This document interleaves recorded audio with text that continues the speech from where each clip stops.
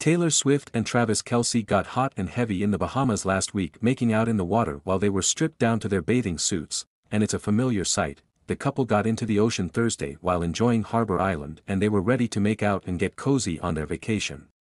'Cause that's exactly what they did, not just among the waves but on the actual beach as well.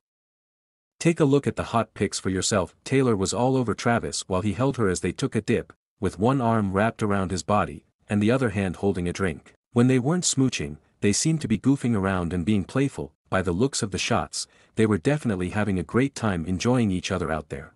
Once they were done in the water, TK and TS laid out on the sand and soaked up some rays, where Travis copped a handful of Tay-Tay's booty as she showed off her backside.